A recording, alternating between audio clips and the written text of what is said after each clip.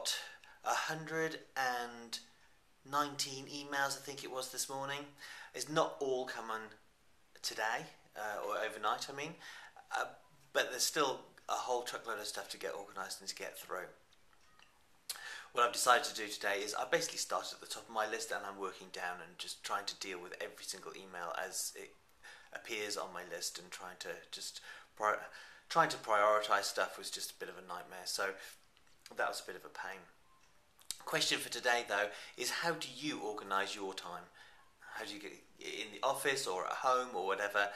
What do you do to get organised? Me, I make up little bits of paper, and since I've found stickies on my Mac, that's been an absolute godsend.